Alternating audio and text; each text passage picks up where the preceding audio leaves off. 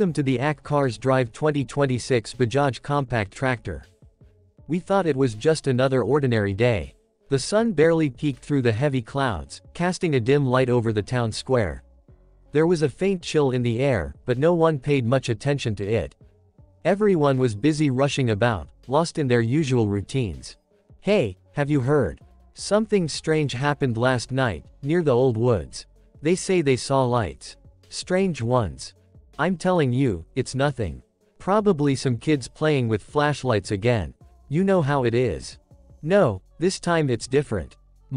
He said the lights weren't from flashlights. He said they pulsed, like they were alive. And there was a sound too. Like a low hum. A hum. That's new. What did they do? Nothing. By the time they got there, it was gone. But they found something. What? Marks. Burn marks on the trees, in a perfect circle. They couldn't explain it.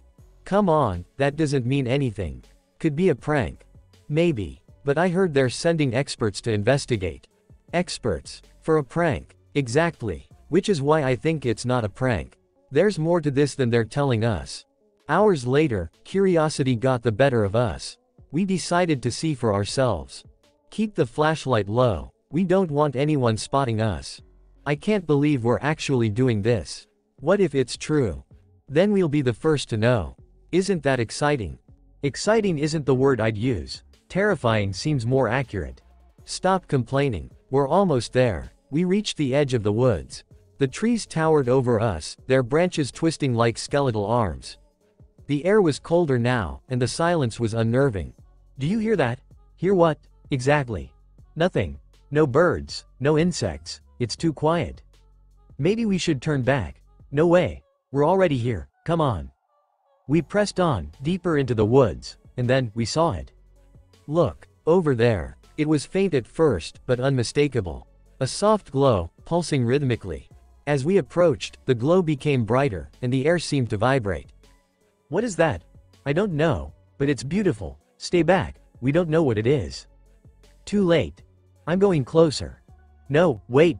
The moment he stepped into the circle of light, everything changed. The hum grew louder, almost deafening. The light enveloped him, and then, just as suddenly, it was gone. Where is he? What happened? I don't know, he was just there. Panic set in as we searched frantically, calling his name, but there was no trace of him. The woods had swallowed him whole. We need to go. Now. We ran as fast as we could, not daring to look back. By the time we reached the edge of the woods, the first rays of sunlight were breaking through the clouds. We tried to explain what happened, but no one believed us.